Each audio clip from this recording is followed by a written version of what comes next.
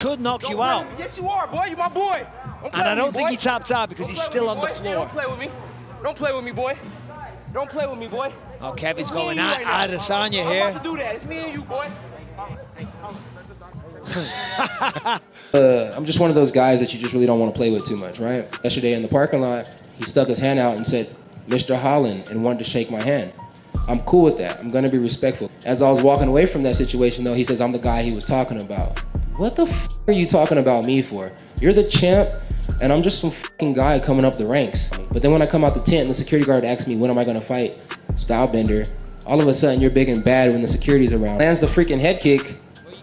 He kind of like makes some type of little animation sound.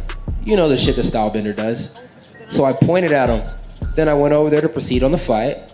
Fight's over, and I look over at him. But the only thing I wanted to say was, what the f you want to do now? But he don't want to do nothing.